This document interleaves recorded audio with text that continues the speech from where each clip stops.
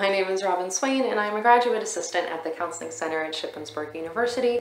And in this segment, I wanted to talk to you about deep breathing. Deep breathing being a technique or a tool you can put in your tool belt to use as a coping skill in times of high stress or high anxiety, or even as just a day-to-day practice to help keep yourself calm and grounded.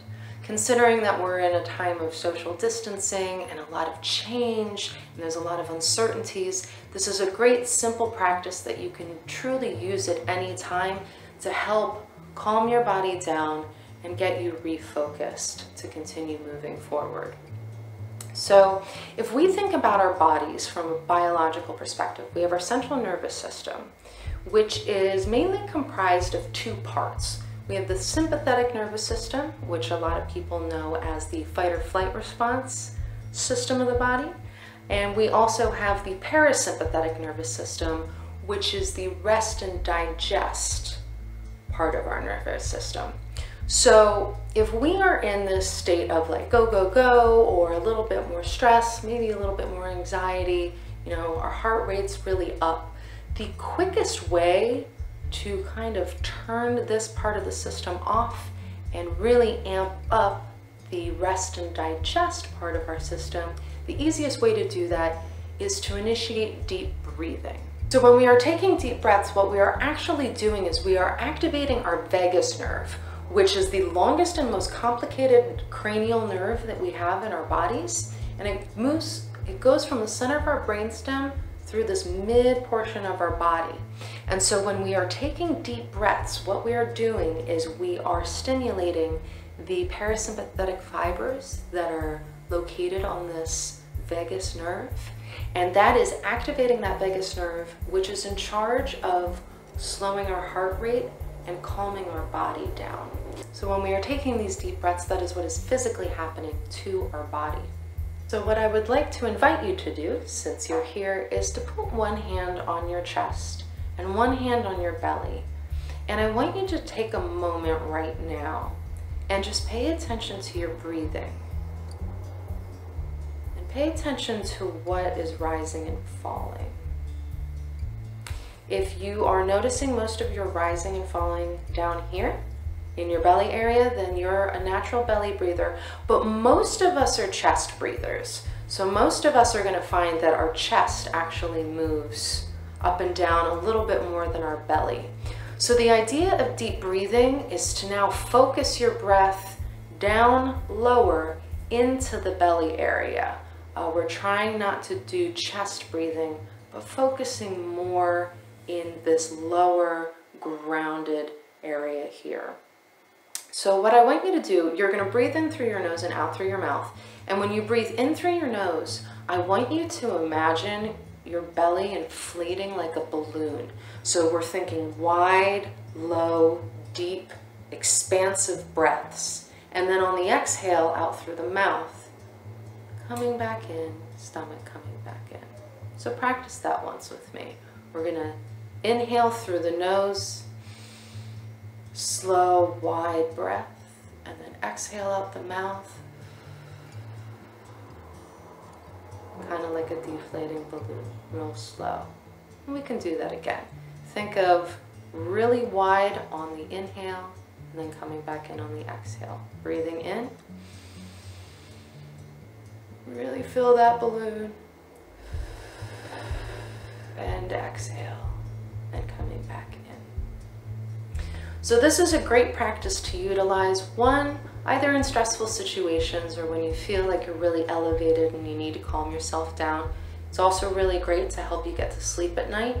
And it's also a great just daily practice to do as a preventative measure for preventing future stress. The more you practice calming your body down, the less prone it is to getting more stressed out in maybe some anxiety-provoking situations. So before we end this video, what I would like to invite you to do is to do 10 deep breaths with me right now. Don't click away. If you have the time now, let's practice together. It never hurts to focus on our breathing. And since we're doing this asynchronously together, either feel free to close your eyes, or you can keep a low gaze, or if it's easier for you to stare at me, that won't feel too awkward for me considering I pre-recorded this. So whatever is most comfortable for you. And you can either keep your hands here, you can keep them on your belly if that helps you visualize, or you can put your arms on your lap. Whatever will be the most comfortable for you for doing this practice. But we're going to do 10 slow, deep breaths together, and hopefully we'll feel a little bit more calm, a little bit more grounded by the end of our practice. So our first deep breath in, and slow exhale out.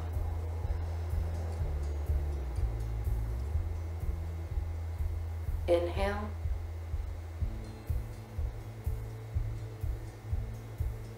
And exhale.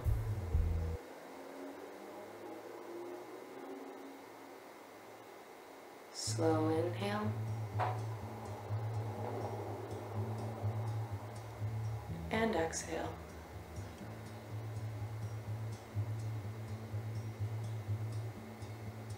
Inhale.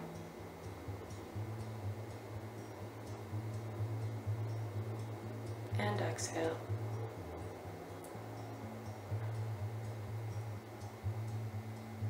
Inhale.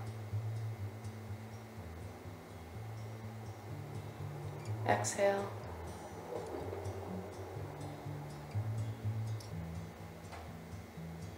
Slow breath in.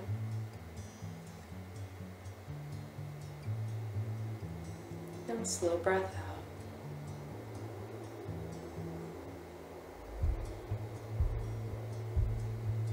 Breathe in.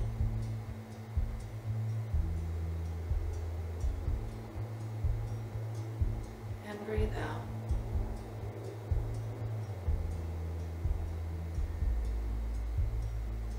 In.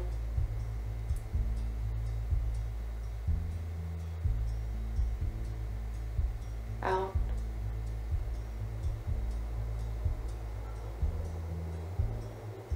In.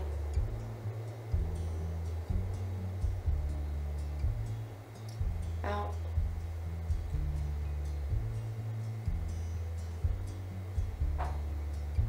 Last one in.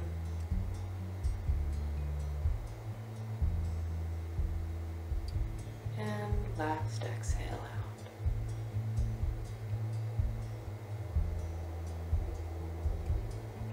So thank you for doing that with me. I hope this technique is of help to you, and please feel free to always reach out to the counseling center. There was definitely not a time skip here because I didn't forget to write this at all. It is so not darker outside. But please feel free to visit our website at www.ship.edu/counseling_center. We have a lot of resources up there that students, faculty, or staff can look through and choose from any information about getting in touch with us.